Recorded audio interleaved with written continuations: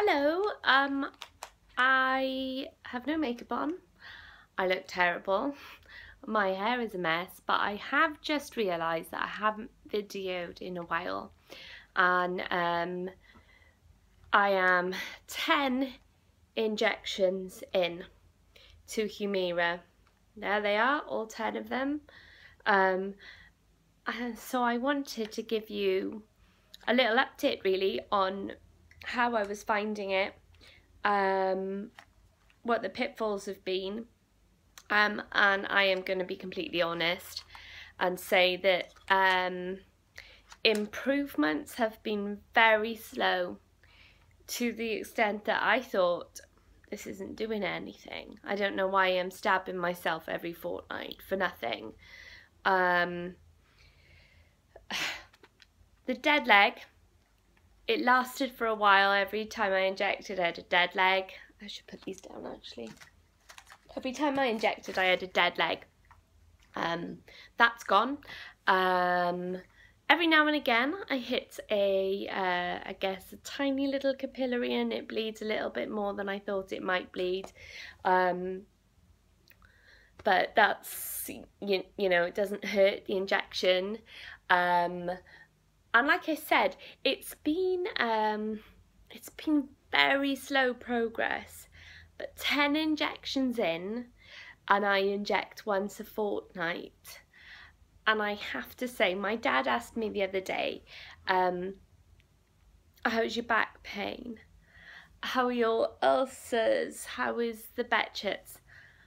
And I haven't had a serious flare-up in a really long time.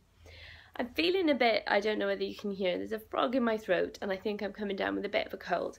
And I've got an ulcer on my tongue, which is really symptomatic of betchets, basically, just ulcers on the tongue. But yeah, but this might be my first flare-up since at least before Christmas.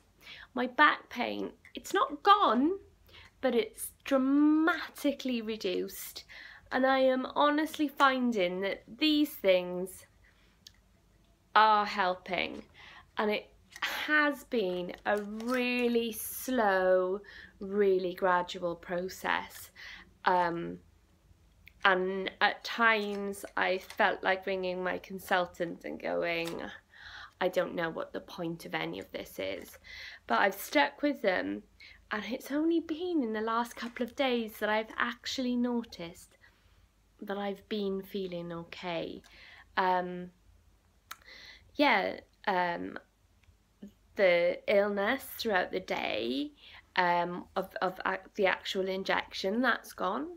The nerves of actually doing it, that's gone. I don't feel sick after doing it anymore. I think maybe the sickness was probably the nerves. I've got anti-sickness tablets and I haven't taken them for post-injection stuff for a while. Yeah, so for me it's all looking up really. They've been a slow burner, that's fair to say, and it's been since October and it's like mid-February now, but real improvements have been made. The pain, I'm sleeping through the night. I cannot tell you the beauty of being able to sleep through the night and not wake up in pain. Well, actually, I probably can tell you that, because if you're watching this, then you've actually Googled Humira or done a YouTube search for Humira or betchets, and then you'll know what kind of pain we're in. But I've slept through the night and that's been bloody brilliant. I can't, yeah. I can walk slightly further. I went to the gym the other day. Now I did 20 minutes, which is pretty shit effort for a gym. I think that's fair to say.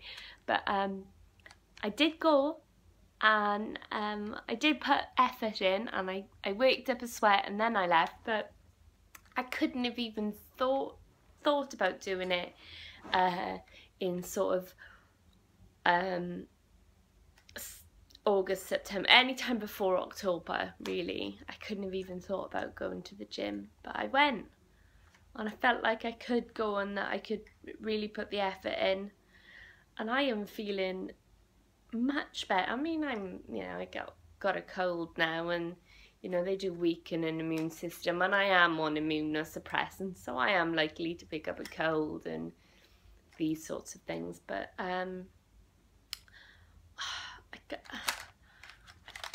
honestly, if they offer you Humira, take it.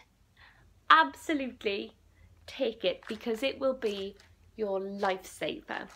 Anyway, that's all I wanted to say. Just a quick update. I'll give you another update maybe when I'm 20 in, and we'll see where I am there. Maybe I've made even bigger improvements. Fingers crossed.